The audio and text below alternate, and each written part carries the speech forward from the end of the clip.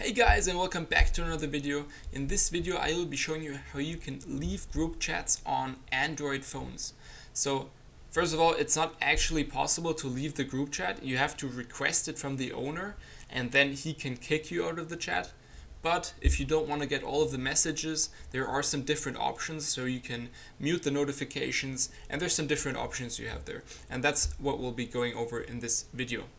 So go ahead and open up your Messages app, just the normal Samsung Messages, and go and look for the chat you want to mute or change the notification settings for. Now once you're in the chat, you want to click onto the top where you can see the name of the chat, and this is where you're going to have the option Notifications. So click on Notifications. Once you're in here, you have some different options. So first of all, you can make the notifications silent, so you don't get any alert when you get a notification.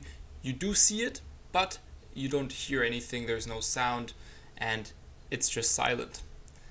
You can also set the conversation as not a conversation, and that means you don't get these text messages grouped with other text messages. Another thing you can do is if you click onto the top right, onto the three buttons, and then go on notifications again, you can turn the notifications off completely. So you can turn off this button, allow notifications, just click that, and you'll get no more notifications.